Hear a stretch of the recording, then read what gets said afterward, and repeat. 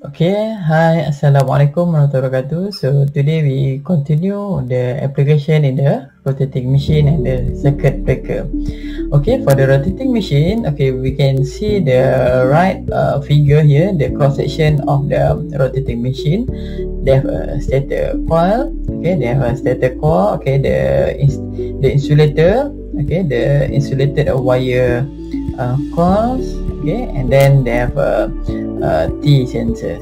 Okay, so normally the rotating machine, the insulator is put at the stator part, because the rotating machine we have a rotor and a stator part. For the insulation material for the rotating machine, they place at the stator part. Okay, they have two type of rotating machine. For the first, the low voltage machine up to 6,600 volt or 6.6 kilovolt, which is the class E or class F insulation. For the high voltage, machine is up to 6.6 kilovolt and up, which is the class F insulation. Okay. So do you still remember what is the class F? Okay, so you can refer back to the IEC standard. Okay, the machine above the 20k kilovolt rating are not built except under special condition. Okay, the insulation that has been used for machine mica, and it available in the form very thin splitting.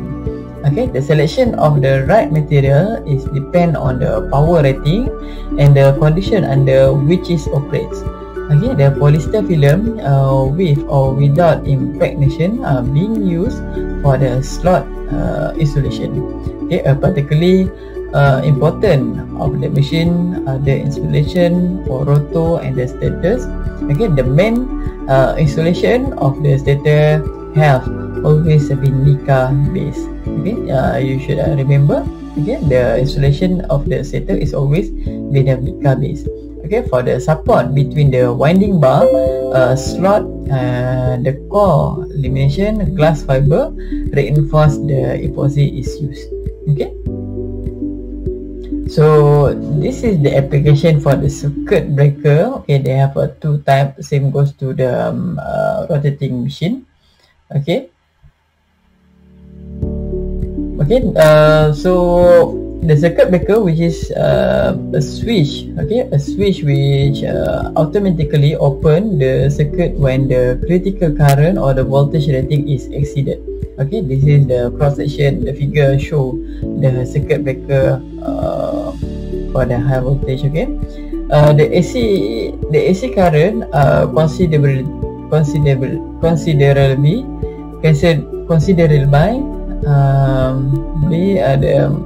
easier to interrupt than the DC current. Okay, the AC current interruption sequence, they have two, which is the arc for parts of the metallic circuit, and the second it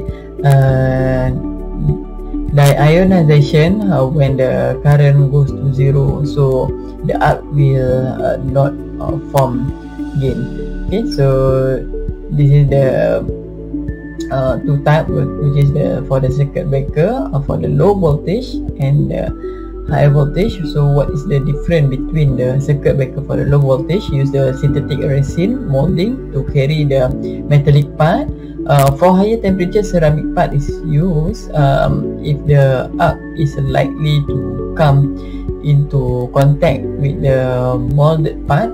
Melamine or some special kind or alkyd resin used because of their generator arc resistance. Okay, the circuit breaker bushing of lower voltage rating may consist of solid cylinder or porcelain and shellac or resin treated paper wrap on the current carrying electrode. For the high voltage circuit breaker, okay, to type high voltage breaker, circuit breaker, and the oil circuit breaker. Okay, they have many insulating fluid are suitable for arc extension Okay, the choice depend on the rating and type of the circuit breaker commonly used insulation flood. Okay, the high voltage bushing of 60 kV and above are filled with the oil.